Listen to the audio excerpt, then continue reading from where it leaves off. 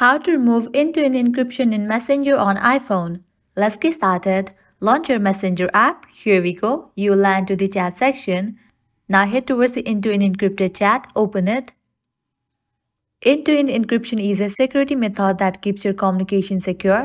With end-to-end encryption, no one, including Google and third parties, can read illegible messages as they travel between your phone and the phone you message. Now, how can you end this? The very first thing you want to do is open the conversation. At the top, you'll find the username of the person. Click on it. Now scroll all the way down. You'll find the option of restrict. Click on it. Restricting will remove the end-to-end encryption. Likewise, heading towards next solution. Click on these three bars given at the top left corner. Click on the settings icon. Open this option privacy and safety. Now open this option end-to-end encrypted chats. Open this option security alerts.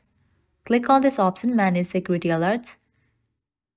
Toggle off for these options your devices or key changes and contacts devices or key changes. Once you do that, you will be good to go.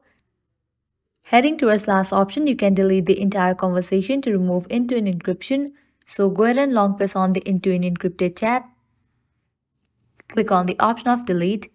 Delete this entire conversation. Click on delete. With that, you have just removed end-to-end encryption for the chat.